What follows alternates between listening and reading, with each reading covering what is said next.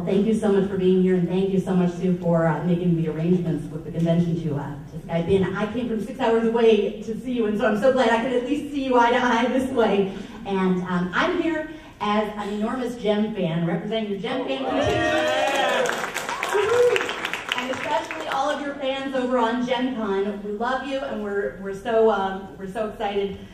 Well, I'm so excited to be able to talk with you and ask you. I know that there was a great deal of overlap between the people who worked on the JEM cartoon and also Transformers. So I'd just like to know, what did you find the differences between the two? Maybe compare and contrast. And also, do you have any favorite memories between those two series? Oh gosh, I've got so many great memories. You know, it was really a prolific time in animation. We were starting, and Greg, I think, will agree with this, we were starting to do 65 episodes instead of 13. Yeah. And you know, when you're hot, when you're not, you're not. And I was so pleased to land the role of RC. I was so excited, and I was very excited to work with Wally Burr. He's a wonderful director.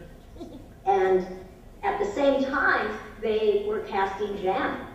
And I loved getting the role of Stormer and Lindsay, the talk show host.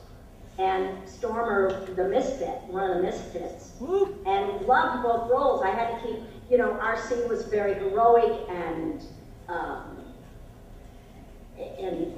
a grown-up, and sure. I had to play the levels of, you know, robot with feelings, with all of that, where Stormer, you know, Stormer was just kind of a bad girl.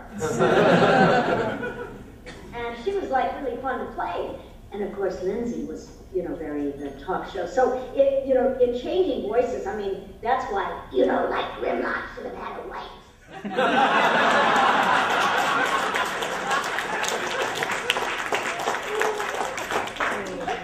Because those, you know, RC, Lindsay, Stormer all had kind of the same vocal quality.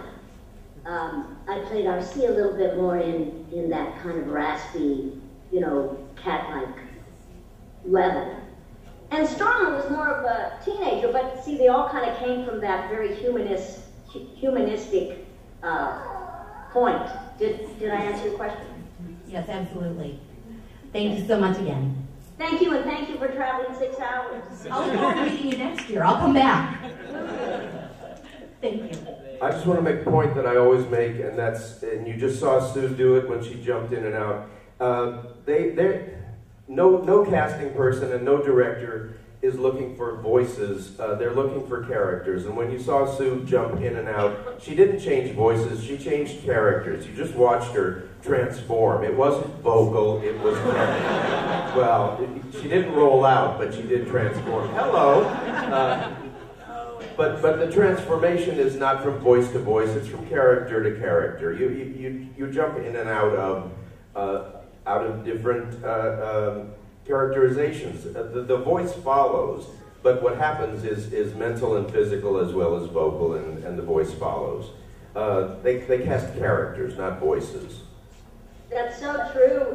Greg made such a good point because, you know, and I'm sure that Greg has had this happen, you know, people have come up to us and said, you know, I can do voices. And there's like nothing, you know, here's the vocal cord, that's 10%.